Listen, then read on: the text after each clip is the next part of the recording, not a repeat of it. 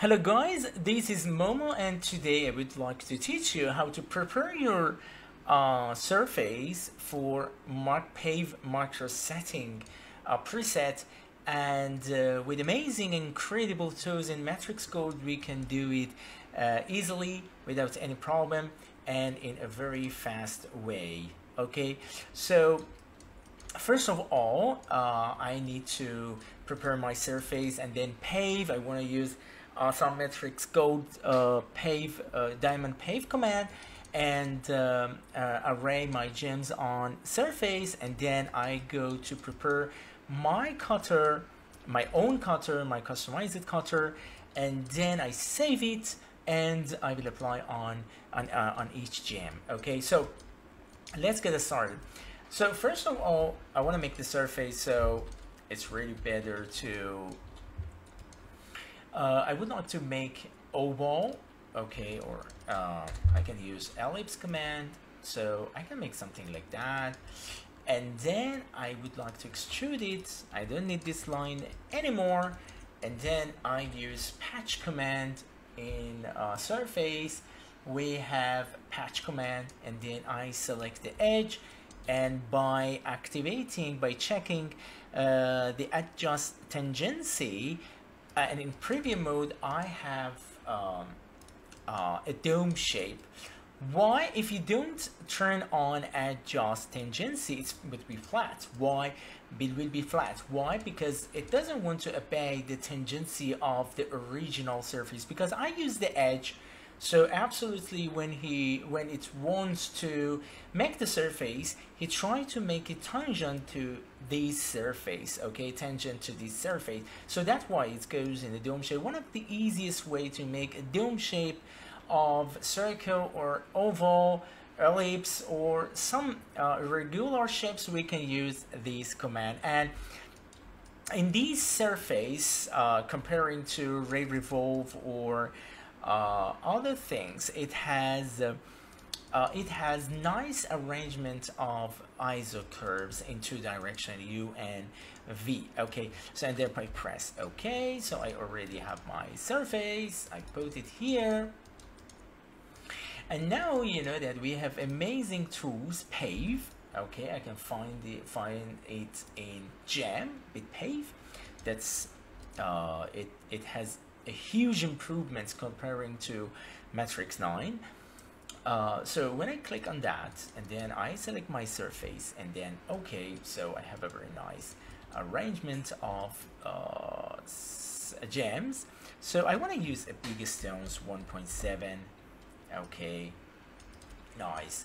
I want to make a distance between gem. I want to add it, so it could must be okay for that. So it needs to be gem, it needs to be prong. So when I cut it, it needs to be prong. So a little bit more. Okay, that would be fine.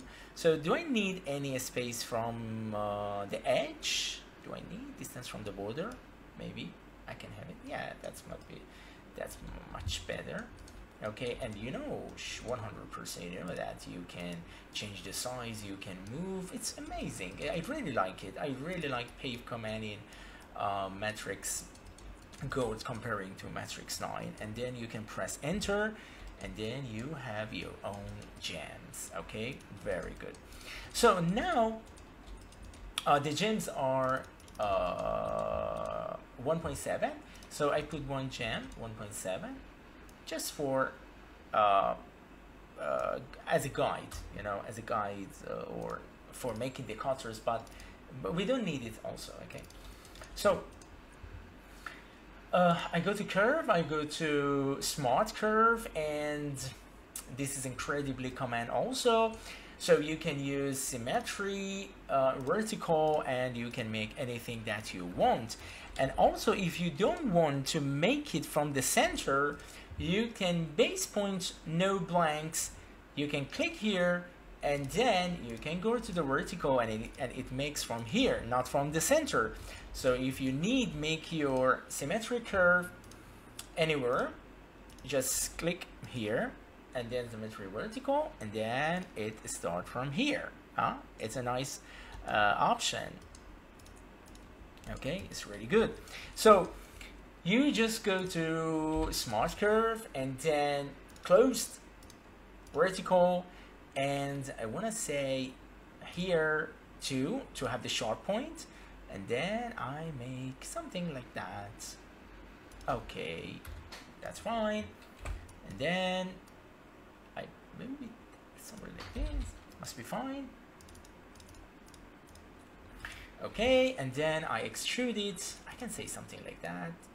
I want to scale it as a table, and then I array. I can make it a little bit smaller. That makes sense because the gem doesn't have too much space between them. And if I go here, if I compare to that, okay, so it must be something like this. So you can see in the other one, yeah, I can make it a little bit smaller too. So let's go to make it smaller. Okay, and then I want to do array polar. Okay, I better to use here transform array polar from center, and then 6 cutters. Good. I want to make it smaller. It's better to have something like that here. So let's see. Oops. Yeah, that would be fine. And then I want to select all a little bit like that, a little bit like this, not too deep.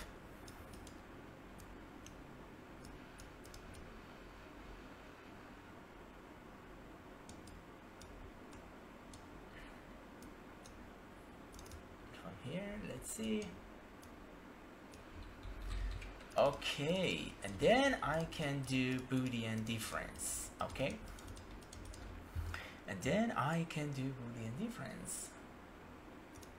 I go to solid. Oh, sorry, Boolean union. Why I said that? Boolean difference. No, Boolean union. I want to make them as one cut, one object. Okay, so that's it. Let's see here. Okay, Boolean union. I don't need this one. Okay, very good. So now what I need to do, I need, for saving it as a cutter, we better to make it in 1 centimeter. It's much more better. Okay, you scale it to have in 1 centimeter. You can make it bigger, but I recommend to have 1 centimeter. Okay, so you select, you go here, you export to drive C. Oh, sorry, document your MatrixGold. Okay, MatrixGold library and cutters, micro prong cutters, and I want to say preset cutter number 2. Okay, very good. It's already saved. So now let's go here. So I need to ungroup them.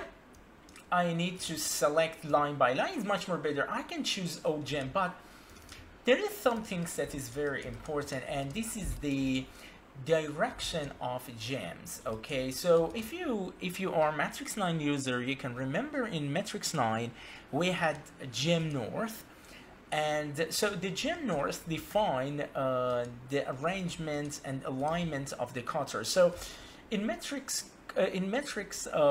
Gold, we cannot control that. I couldn't find any command to control the gem north, but in Matrix 9 we could control the gem north, but here I couldn't find anything. I think in the future they will add this function to that, but here we can select line by line, and I want to do micro prong cutter library, not micro prong cutter, to micro prong cutter library, and then they bring me something like that, and I go to my cutter library. You can see I have 2 objects, preset cutter number 2. If I double click on that, I have these. Okay, so as you can see, all in the same direction. So I want to make it bigger, so it's better to use 2 by 2. Oh, it's too big, sorry, 1.3 to 1.3. Okay, it must be good. And then I need to rotate them to something like that.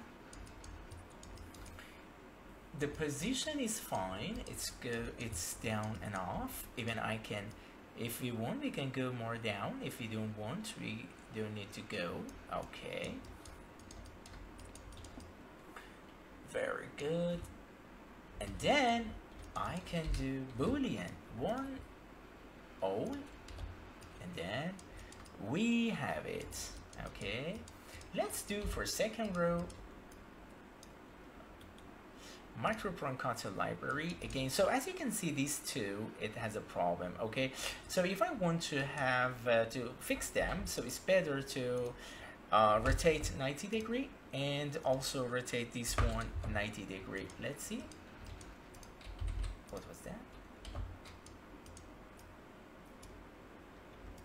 I don't need this one. MicroPronCutter library. Oh no, we have to, let me do again. So it needs to be somewhere like this. Okay, and then it needs to be somewhere like this. Let's see, how does it work now? MicroPronCutter library. Yeah, now it's fixed, you can see. So we go here, we go to precutter, this one. So I can remember we use 1.3. Yeah, 1.3, 1.3. Okay, and then I have to use this again. Approximately is that one. Okay, a little bit, maybe a little bit tolerance they have because they are not in line. So let me do that. Okay, now it's fine. So a little bit like this because of the rotation of these stones, but that's fine. That would be fine. I can fix this later, no problem. For example, I can ungroup it, and then with control I can rotate it, just change my alignment, and then I go a little bit like that. Okay, that's fine.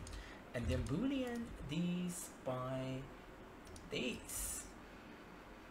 Okay, so that's fine. Okay, so you can see I have this problem here, but because of my gem, you know, when I rotate it, I rotate wrongly, but that's fine. This is my fault. It's not the big issue. Okay, so you can see we have something like this. Is okay, acceptable. And then when we do something like that, let me rotate again to come back to its place. No, I rotate in this way. Okay, so yeah, now it's fine. I rotate in this way. Now it's fine. Okay, so yeah, we can do the same here. So we do the same. So again, I can say MicroPronCutter library. So you can see now 3 stone we had a problem. So we have to rotate it actually. So have you, or no need. You have to make these 3 and then you can do the other one and then we can fix it. So for example, let me check if I can do something like that. And then if I want to rotate it in its, let me change it to object so it's better. So I want to say like that. Okay, and also this one, so object, so I want to say like that, and then this one, so I want to say like that. Yes.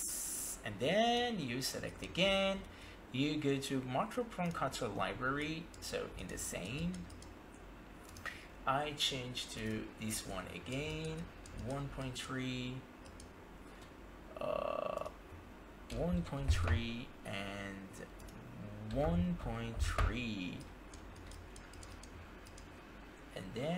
we go here. Absolutely good.